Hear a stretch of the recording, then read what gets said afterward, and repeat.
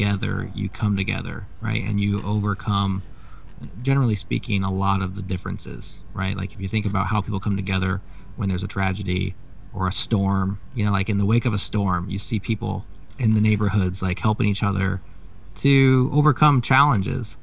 And it's when we're alone, when we're just like talking via our keyboards and sitting in our houses, that we focus on our differences. But when we're together, we tend to come together. So yeah, I think locality is very important to, and what you're doing like with these little villages and cities and like workshops and mentorship and like these real world connections allow people to get over their differences of opinion or belief and live together.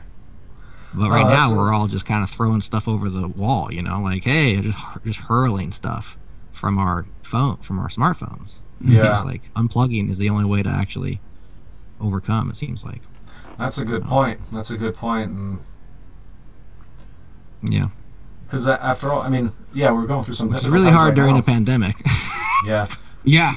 It's especially hard, especially difficult because you can't. We've all been just like locked into our houses, just generally speaking, at varying levels of locked. Some people are really locked in, some people are not so locked in. But you know, how do you come together in the real world when you're told by everybody that you're not supposed to come together in the real world? You know, it's sort of doubly challenging right now. Mm-hmm. Yeah, it's definitely challenging. Yeah. Regarding the recording, do you guys, since I recorded, do you guys mind if I publish it on YouTube or rather not? No, I mean I don't mind. Do you mind, Adam? No. No. Okay.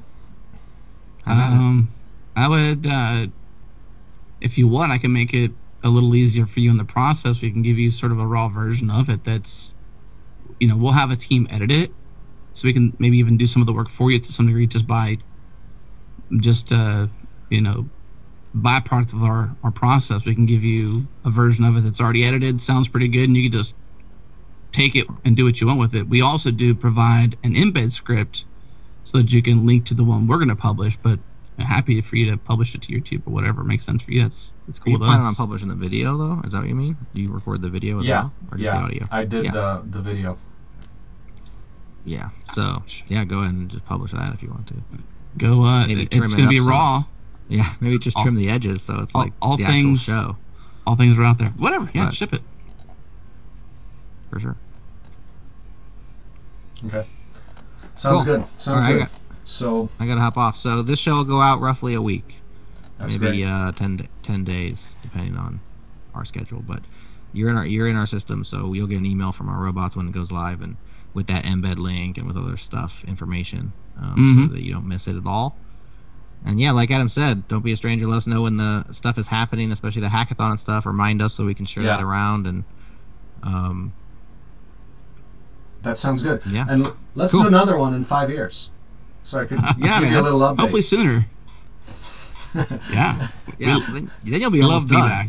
Yeah, you'll be like a couple years from finished. Like, be home stretching it. Yeah.